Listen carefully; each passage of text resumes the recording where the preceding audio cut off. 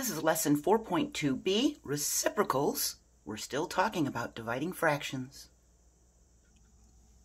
Two numbers whose product is 1 are reciprocals. When we multiply them, they will equal 1. We have 1/6 as our fraction.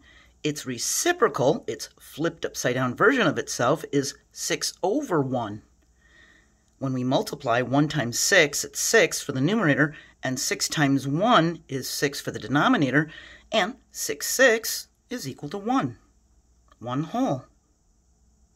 Because it's equal to 1, we know that the 6 over the 1 is the reciprocal of 1/6. The reciprocal of a fraction has its numerator and denominator switch places. When multiplied, the product is 1. Here we have 2 over 1.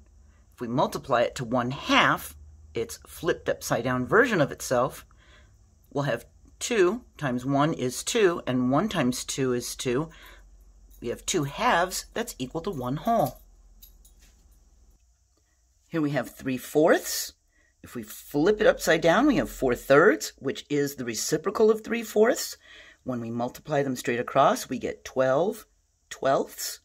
12/12 is equal to 1 whole. We know that 4/3 is the reciprocal of 3/4. Here we have 2/5. We flip it upside down to have 5 halves. We multiply straight across. We get 10/10, which is equal to 1 whole. We know the reciprocal of 2/5 is 5 halves. So we can find the reciprocal of a whole number by first writing it as a fraction with a denominator of 1, then switching the numerator and denominator. If we need to find the reciprocal of 8, we write it as a fraction as 8/1.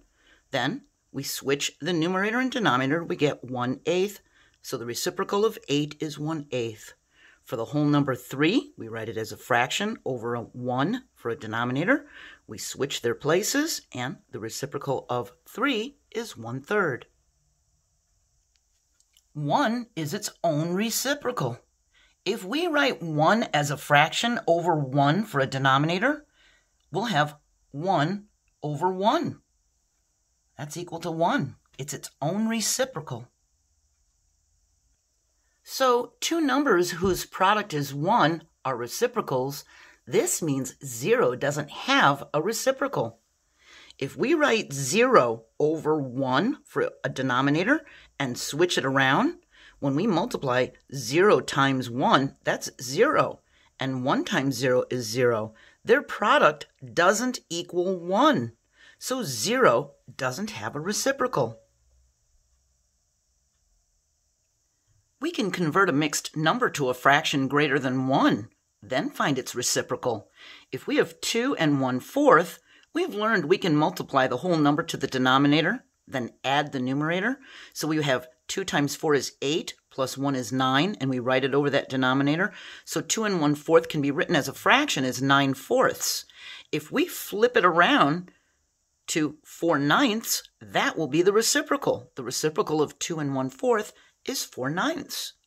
Now, we're going to learn more about this in the upcoming video, 4.3. So this was just a little heads up. If a fraction's value is less than 1 whole, the value of its reciprocal will be greater than 1 whole. We have 1/4, that's less than 1 whole.